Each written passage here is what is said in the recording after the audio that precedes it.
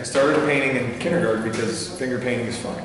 No, art school because I was taking a broad and general advertising design degree, is what it was called. And so painting, many disciplines were part of that degree, so painting was one of them.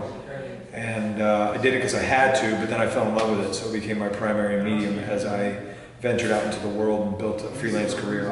At some point during my career, I realized that the challenges facing a freelance artist or emerging artist or up-and-comer are many. So instead of focusing on all the problems, a group of us started focusing on solutions, and that led us to the creation of a think tank and the creation of things like Continuum, and eventually that led to the not-for-profit that Trina Slade-Burke started called No More Starving Artists, on which I serve on the board of. And we are focused on solving those problems and facing some of the challenges that artists come across and helping them get through those tough times, whether they're just starting out or whether they're professional and having a lull in their career. We're there for them, and that's the purpose of that foundation. Two avenues that I'm going down. One is abstract, and it's based around, you know, movement and power and balance and passion, to simplify it. And then I have a line of, I would call them pop surreal. They're kind of hyper-realistic, cartoony, edged, surreal stuff. And those are all social commentary.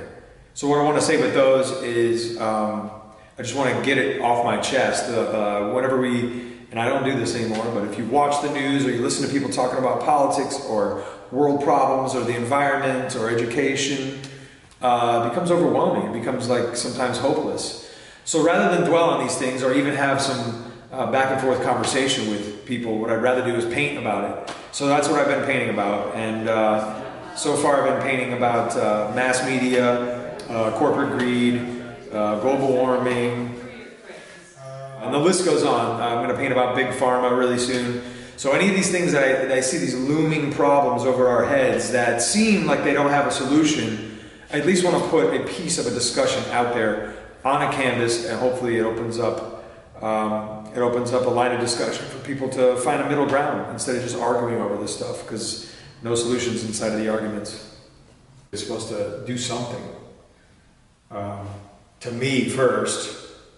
Make me think, and then hopefully whoever stumbles across it will be forced to think as well.